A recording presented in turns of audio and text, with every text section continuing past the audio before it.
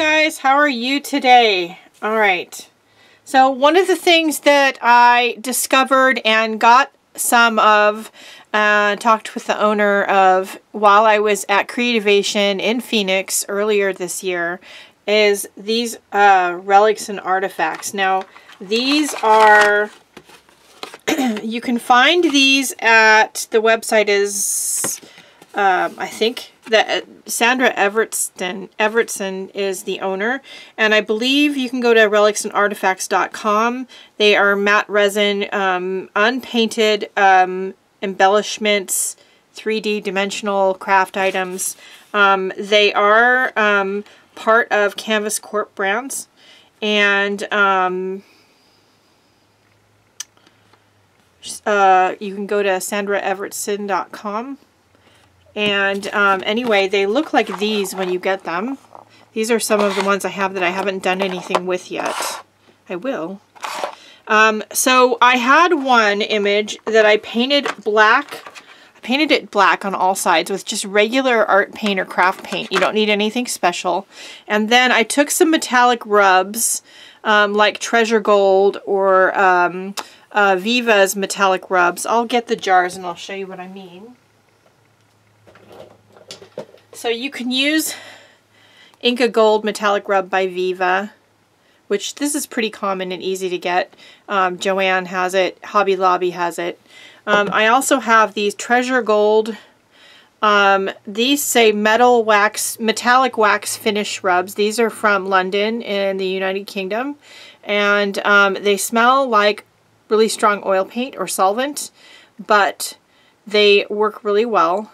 And I have these in different colors than these, and so I used a combination of them to just on my finger to just rub over the raised parts. And this is what this turned out to be like. So I initially did this to use it on something else and then thought, okay, we just need to do something really cool with this, a mixed media piece. And so we're going to do that now. And I'm going to fast forward through the process and I'll be back at the end.